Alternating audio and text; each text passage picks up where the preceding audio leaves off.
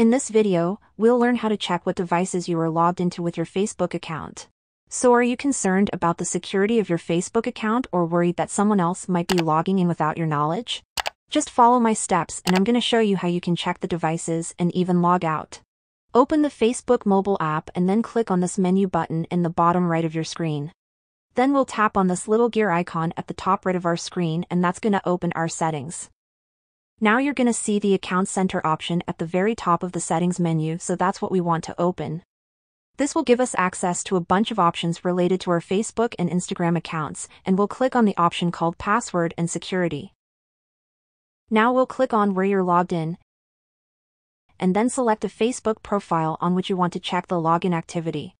And you'll get a list of all the different devices on which you are logged in with your Facebook account, and if you see some devices that you are not familiar with, you can select that device and log out your Facebook account from here, and it's a good idea to change your Facebook password for security reasons. Thanks for watching, and I'll see you in the next one.